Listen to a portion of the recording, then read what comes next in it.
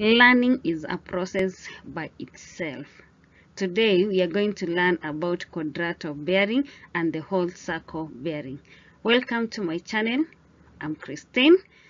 We are going to start by defining the quadrantal bearing.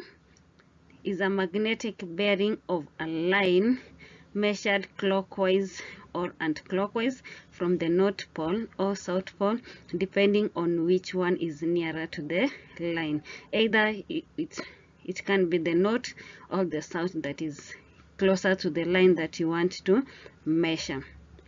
Whole circle bearing is the magnetic bearing of the line measured clockwise from the north pole towards the line. We are going to look at how illustrate the quadrantal bearing and the whole circle bearing, and at least try to give the differences between. If you are new to this channel, stay there, like, subscribe, and don't forget to leave a comment. Now, if this is our bearing and we have the poles, the north and the south pole, for us to have a quadratic bearing, this is our line A, B. Our quadratic bearing, we want to measure this line AB under the quadratic bearing. So we are going to measure either from the north or south, regardless of which one is closer to the line. In this case, the south is close, so we are measuring this angle from the south pole, this side. So our angle will become theta. Therefore, the quadratic bearing will be south theta west. For the whole circle bearing, we are measuring our line from the north pole clockwise. So it's from the north pole clockwise. Therefore, our whole circle bearing will be the angle theta 1. The quadrants in the quadratic bearing are, we have the northeast, that is the northeast, we have the southeast, the southwest, and the northwest. There are 4 quadrants in the quadrantal bearing. And then the quadrantal bearing, it varies from 0 to 90 degrees, whereas the whole circle bearing varies from 0 to 360 degrees. So the whole circle bearing, it varies from 0 degrees up to the 360 degrees. Now we are going to look at the examples, how to convert quadrantal bearing to whole circle bearing.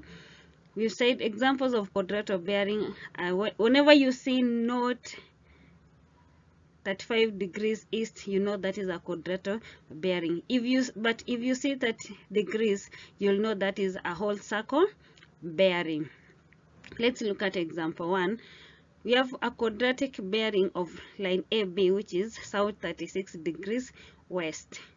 So it is south west 36 degrees. So it's 36 degrees from the south pole. That is what we have. So that is our line AB. Now let's convert this quadrantal bearing south 36 degrees west into whole circle bearing. We already have the 180 from the north to the south there.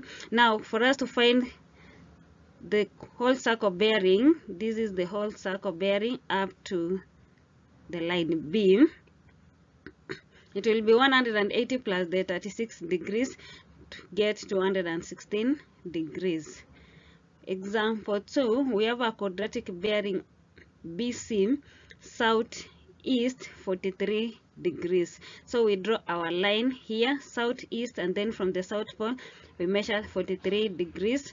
That is where we are finding our quadratic bearing. Now we want to find the whole circle bearing. In this case, the whole circle bearing is from the north pole up to this line. That is where we have the whole circle bearing. So it will be 180, the half, the north, from the north to the south, and then we subtract the 43 degrees such that we find from the north clockwise the whole circle bearing, that is 180 minus 43 degrees.